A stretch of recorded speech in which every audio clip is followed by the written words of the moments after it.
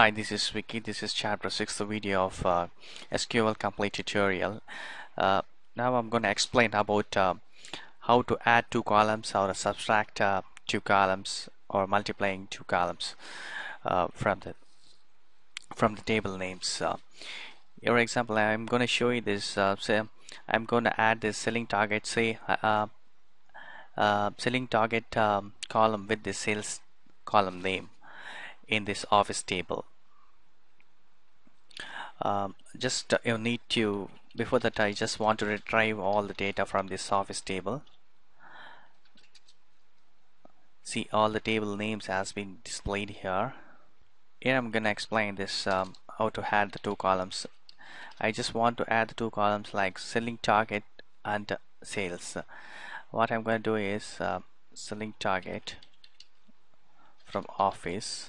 Here I am going to add the two columns, and I need totally 4 columns to be displayed, and I need to add these 2 columns here.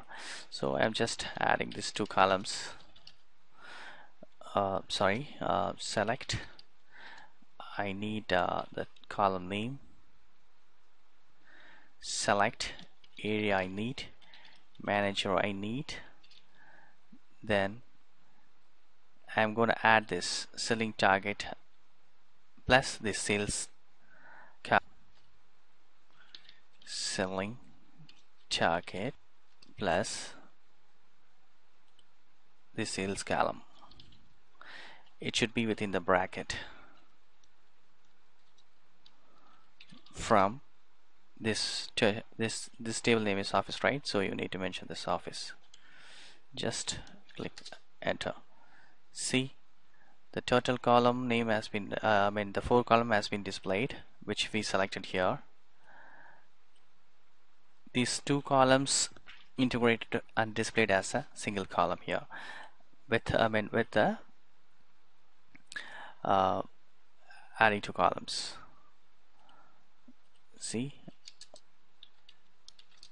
for example, here this 575 000 plus 692,637. So it is displaying like this. You can add this same way by multiplying this. See, you need to just change the arithmetic operators here.